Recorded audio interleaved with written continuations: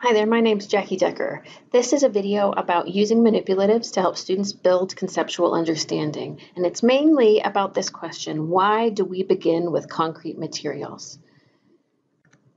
All math topics, whether students are making 10 or trying to understand fractions, all of those topics are made more accessible to students when we begin with concrete models.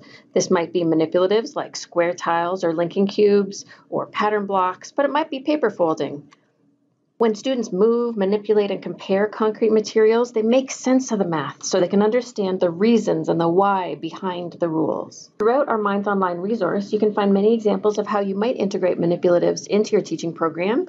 You'll find those in presentations and different lesson examples in each strand within the elementary topic here.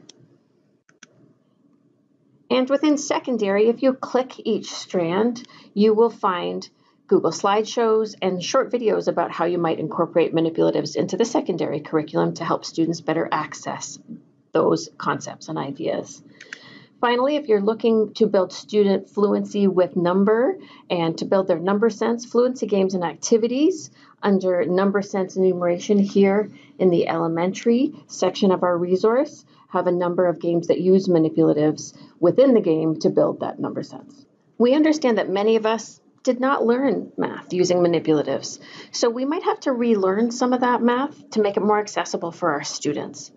As educators, we know that we're always learning anyway. There are videos about each manipulative, and they are coming soon to help you with that learning. In the meantime, if you check out the Minds Online resource under Professional Learning, there is an area with some slide decks from some after-school learning series about how you might use manipulatives in your classroom. We want our students to be able to understand and apply abstract ideas. And when this learning begins with concrete materials, we see that more students actually access the learning.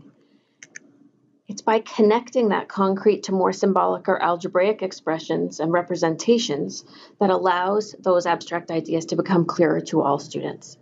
And we also know that students who understand the algebra, the concrete materials can actually offer a challenge to those students who need it. You can find activities that help students make these connections by using manipulatives with thinking routines like always, sometimes, never, and concept circles in our Minds Online resource. There's a short video explaining how to use each one and how you might incorporate manipulatives along with the thinking routine. We know that our students learn more deeply when they're curious and when they have an interesting problem to think about, to talk about, and to debate. We can intentionally choose or develop an open and interesting task using manipulatives based on the topic you're hoping your students will learn. Maybe something like this. Then we can ask our students questions like, what do you notice? What do you wonder? To tap into their curiosity and get them talking about the math. You can find questions like these throughout the Minds Online resource and also in any Marion Small book, which are found throughout our system in all of our schools. We know that spatial reasoning is a predictor of a student's future success in both literacy and math. And the good news, spatial sense is malleable. We can all improve our spatial reasoning skills through practice. The most effective way to improve spatial awareness is when we build and visualize two-dimensional and three-dimensional shapes in interesting ways. Using manipulatives, students are building their spatial awareness by comparing concrete models to a visual image or a diagram, thinking about the different perspectives, and scaling down or scaling up and connecting their models to a mental picture. You can find some activities like this in our Minds Online resource under Geometry and Spatial Sense. The fact that we can all develop better spatial awareness is good news for students and for adults, especially if you're an adult who gets lost a lot and struggles with maps. We also know that the use of manipulatives is an expectation of our curriculum. The power of manipulatives is summarized in the front matter of both our elementary and secondary documents. We know that concrete materials help students access the math and build understanding, and it also helps them remember the math and communicate their thinking to others. What is it that students learn concretely? Well, concrete materials, as shown by this small example from one small piece of the curriculum continuum, concrete material should be used to introduce any new concept so students can explore and build their conceptual understanding before they move on to a visual and then a more abstract understanding and representation.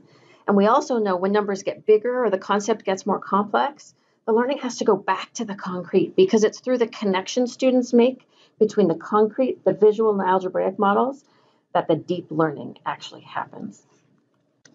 The first page in each grade of the elementary curriculum document actually highlights all new learning and learning to higher number. This is where students should definitely be using manipulatives to be introduced to these new ideas. How we might use concrete materials. You've seen many examples throughout this video, but there will be new videos coming soon about how to use each specific manipulative to help students build understanding. Keep an eye out for those. Thanks for listening.